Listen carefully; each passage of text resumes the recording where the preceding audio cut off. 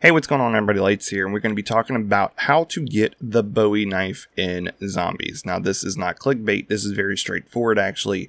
Once you reach level 50 and you have 6 Ethereum crystals, you're actually able to go into your skills upgrades, go down to melee, and upgrade your melee to 3. Now the third effect of this is going to replace your weapon butt attack with a melee. Now this is going to be good for every time you spawn in with a weapon, and every time you melee using a weapon, it's going to slice a Bowie knife, and this is going to be effective until round 10. Now this I think is super cool. This allows you to start off and just be able to knife. Of course, if you're using a combat knife, that's different, but if you're using a weapon, you're actually able to knife until round 9 without having to worry about, not having a Bowie knife to knife with, but you know what I'm saying. This is going to actually be able to get you through, I would say point hoarding, but the way points work in this game is a little different. But hopefully this helps you out. Hopefully this lets you, kind of decide what you're going to upgrade.